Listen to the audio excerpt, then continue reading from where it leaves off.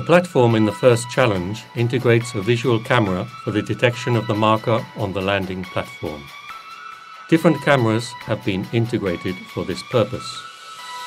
Other different systems have been also integrated in the multi-rotor.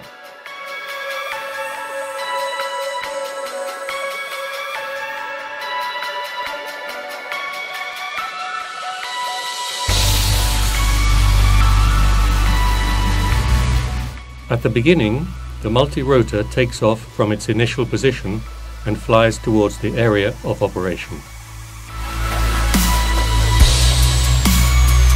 The ground control team monitors data from the onboard cameras and from the autopilot in a ground control station to check the performance of the operation.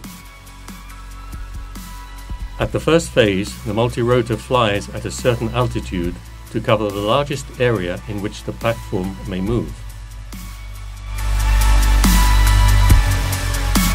The detection algorithm is running on the onboard computer in order to detect the marker as soon as possible.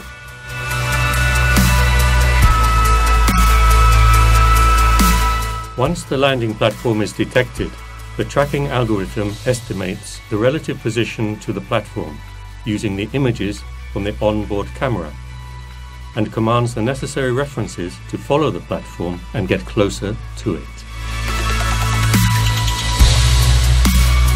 In the approach phase, the multi-rotor uses the relative position estimation based on vision cameras to navigate and maintain the relative distance to the landing platform.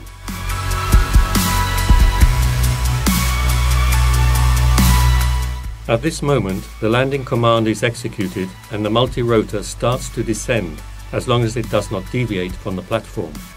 The electromagnet is active, so the multi-rotor is attached to the platform at the touchdown moment.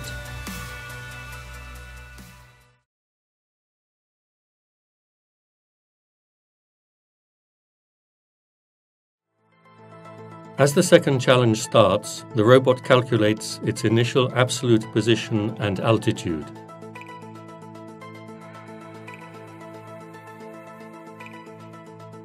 Since the panel structure will be in the camera's field of view from the beginning of the mission, if the target has an easily identifiable color and geometry, image processing techniques could be used for visual tracking and navigation.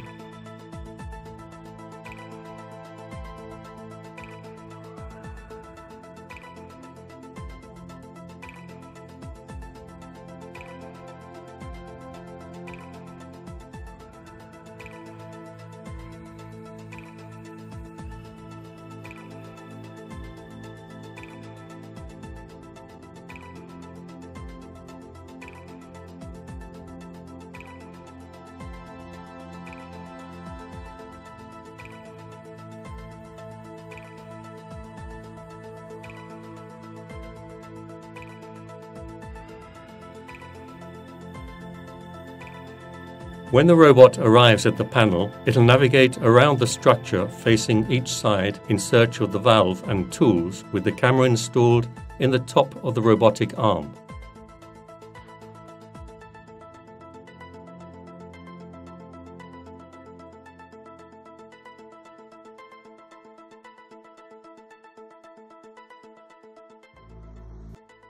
Once the valve stem is located, the robot's position with respect to the panel's plane will be corrected to a predefined pose in preparation for the next phase.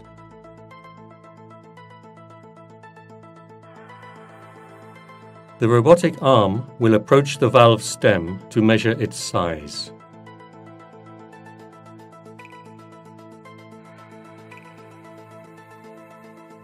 Then it will evaluate the set of wrenches and select the appropriate one. Lastly, the robotic arm will grasp the correct tool.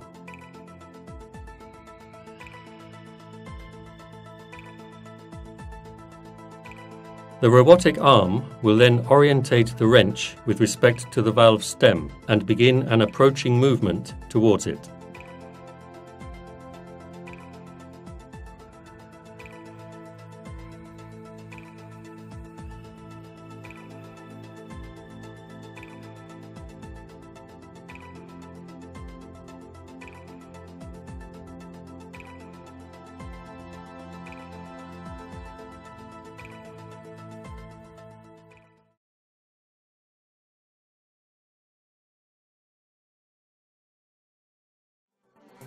Challenge 3 will be performed by a team of 3 UAVs provided with cameras, GPS, an electromagnetic gripper, and an onboard computer. Field tests have been carried out with mock-ups of the objects with the size, shapes and colors given in the challenge description document.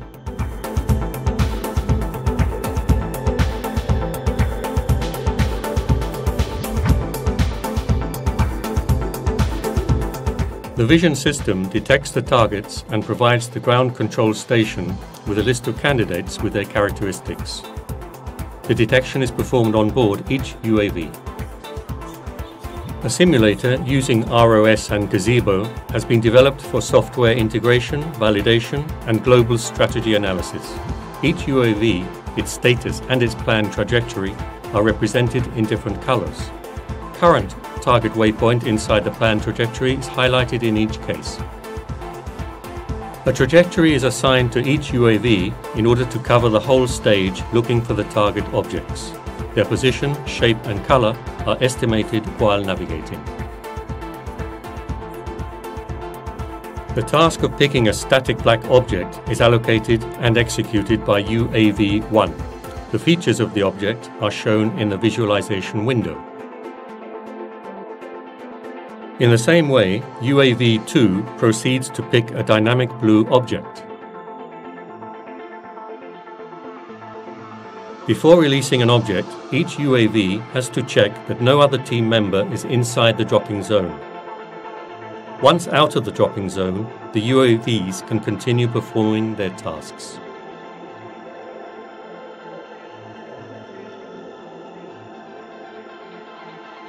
We have also simulated the collaborative picking, transportation and deployment of the large objects by means of 2 multi-rotors.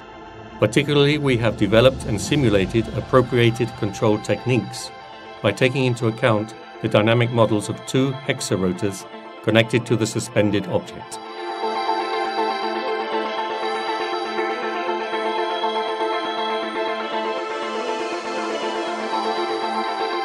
Different prototypes of electromagnetic grippers have been tested with static and moving objects.